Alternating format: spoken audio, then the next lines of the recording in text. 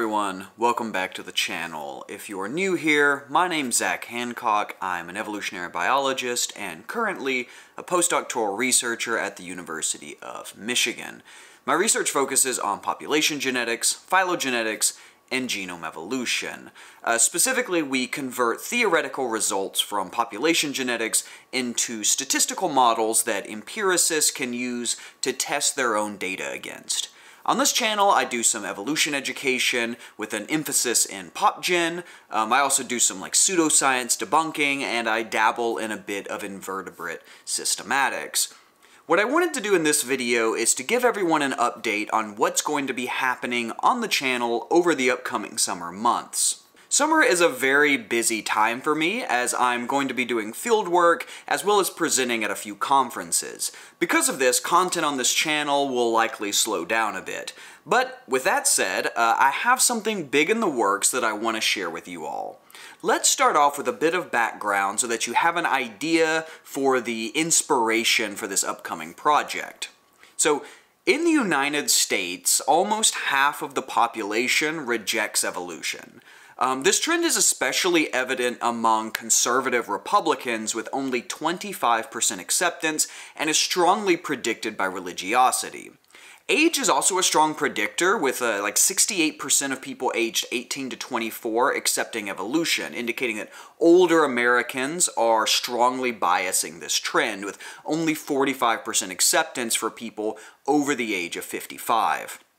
This perceived animosity is likely driven in some part by the most vocal evolutionary biologists, such as Richard Dawkins and Jerry Coyne, who also happen to be atheist activists.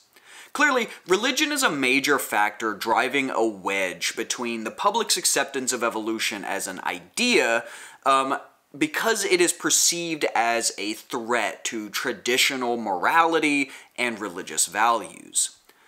I am not a theologian, and it would be irresponsible for me to try to explain to individuals how they can accept evolutionary biology and still retain their faith.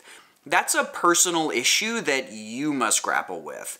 All I can do is help you understand the science. But a second important factor in the acceptance of evolution that I can better address is the public's perception of science, and in particular, scientists.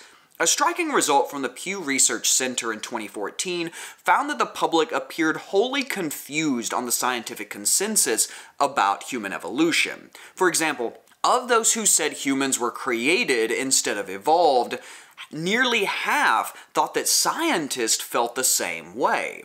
More broadly, since the COVID-19 pandemic in 2020, public support for scientists, and especially medical scientists, has dropped precipitously. A new research poll in 2022 found that general support for scientists had fallen 10% from April 2020 to December 2021. For Republican-leaning voters, the rate fell over 22% over that time.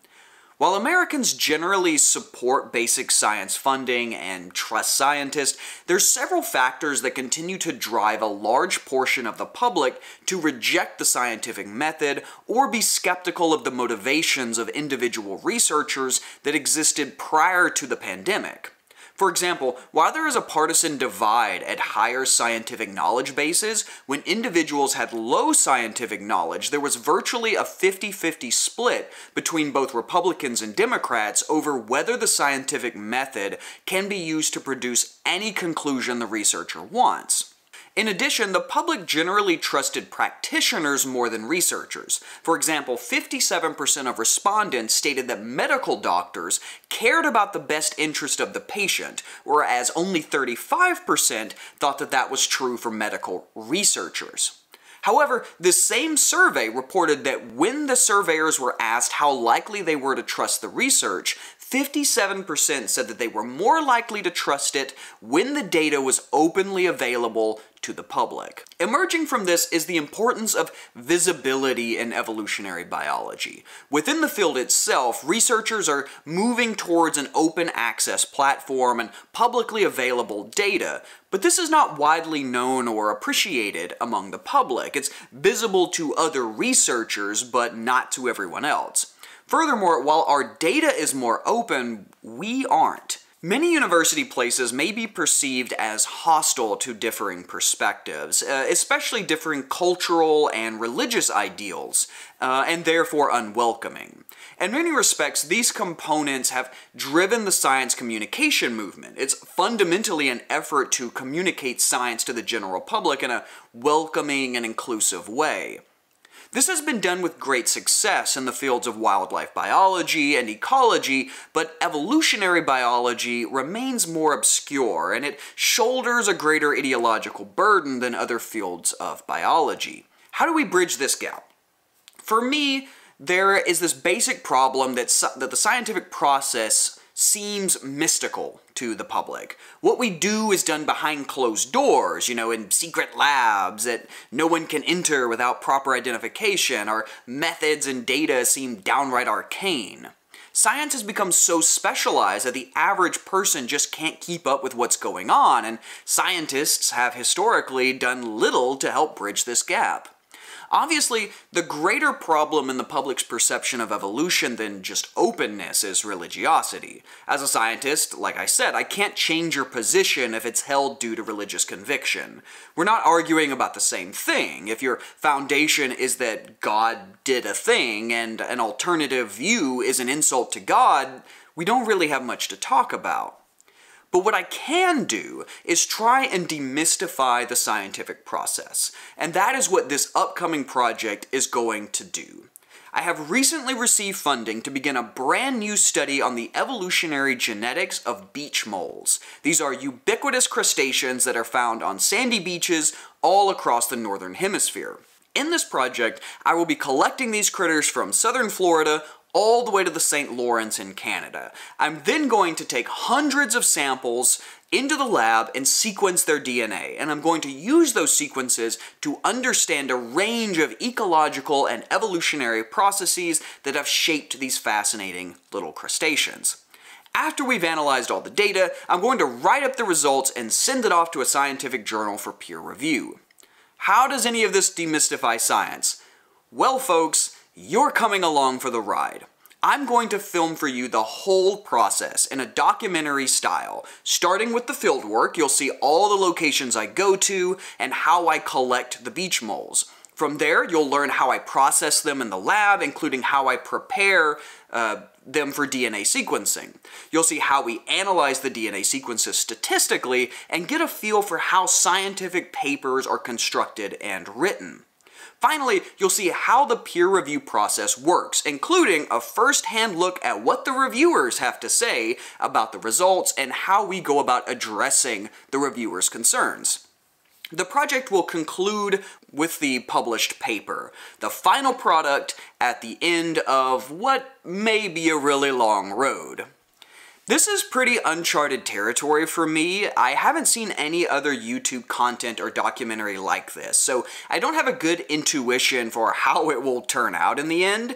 It could be incredibly boring and be way more work than what it's worth, but it will be an experience, and if anything else, it will tell you a little something about how science actually gets done instead of the cartoonish version you may have read or heard about.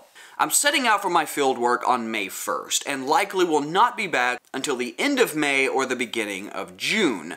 I might try to post some YouTube shorts along the way as sort of like teasers of what you can expect the final product to be like.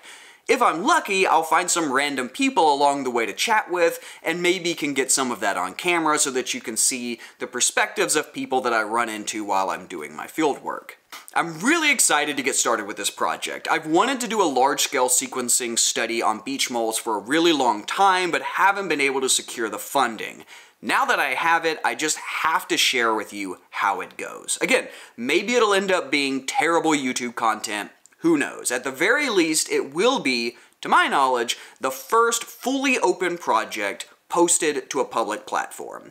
And maybe it will inspire others to do the same, and in doing so, will make science more open and accessible to everyone. Thanks everyone for being here. Let me know in the comments if this sounds intriguing to you.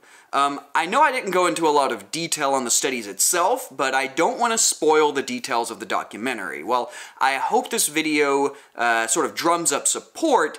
don't expect this to be done anytime soon. Once I'm back from the field, I'll try to pick up with some semi-regular videos, things that I typically do, but this specific documentary is very likely to take many months to complete. Anyway, thanks for being here, and I'll see you guys in a month. Hope you have a great summer.